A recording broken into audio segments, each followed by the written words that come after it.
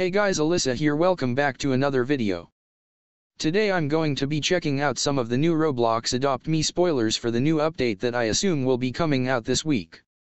I'm recording this on Sunday night, so there's no release date yet, but by the time you're watching this there probably will be. Anyway, let's get straight into the video because I am so excited. If we take a look at the official Adopt Me Twitter page, you can see this video they tweeted. If you haven't seen it, I'll go ahead and play it right now.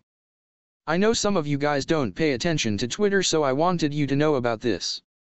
Anyway, it obviously takes place in the pizza place at Adoption Island. Some of the buildings have been getting revamped lately, like the ice cream shop, grocery store, and toy shop.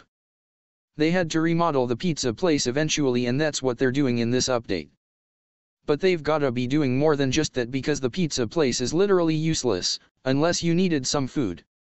So Adopt Me will be adding jobs into this update. I think this is going to be a fantastic update because if you're short on money, it can be hard to level up pets, especially if you don't get many tasks. There might only be one job, and that's making pizzas, but each building might be getting their own job, King of like Bloxburg. That would be such an amazing element to the game, and I think it would be a great factor in role-playing and just having fun. It would be so cool if they had a break area you can go in while you are working, so you can still level up your pets and stuff. Alright guys, I think I covered everything in this video. Make sure to like, comment, share and subscribe if you enjoyed the video.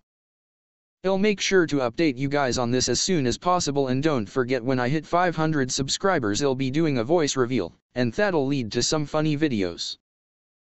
Anyway, I'll see you all in the next one. Bye.